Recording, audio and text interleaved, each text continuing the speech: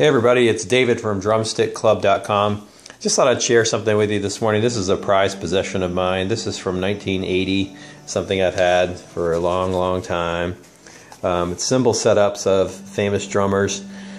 There's a Buddy Rich one in there, and I found a little clipping from Virginia where I grew up. This is when he died.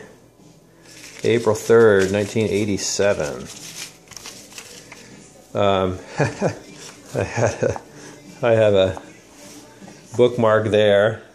You can see who my heroes were. Even drew a star on the on one of the cymbals.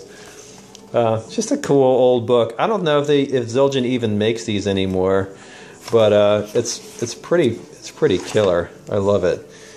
You might be able to find one on eBay. But it's just great.